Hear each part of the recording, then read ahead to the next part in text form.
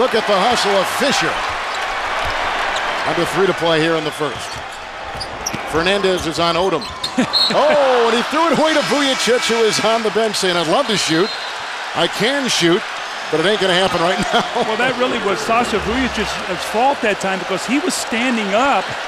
And I think Odom thought he was there spotting up in a three-point line. He didn't realize that he had his warm-up on, but you know, your bench players need to sit down there in that situation because Odom saw that and he just made the pass. Who do we get the steal to on this one? Well, this is Vujacic's steal. 17% shooting for the Blazers as the Lakers have jumped off to a 17-6 lead.